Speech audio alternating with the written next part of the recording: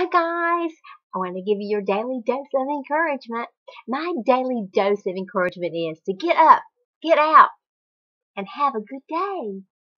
You know, sometimes when we get up in the mornings or we're getting ready to get up, we say, oh, I feel so bad, I don't feel like getting up.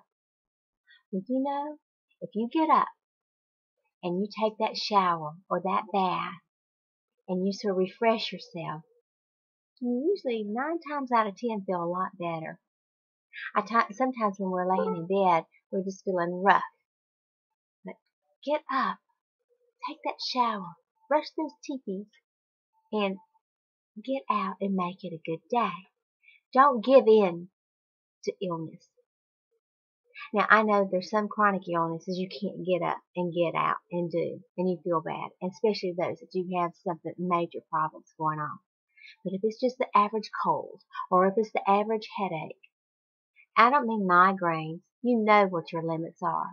But if you feel like you've given in to an illness that you know that if you got up, took your shower, took your bath, freshened up, and got out, you feel 9 times out of 10. It's just like a kid. When they say, oh, mommy, I can't go, I've got a stomachache. You say, do you have a temperature? Nope, you don't have a temperature. Do you really have a stomachache? Well, on a scale of 1 to 10, what's that stomachache?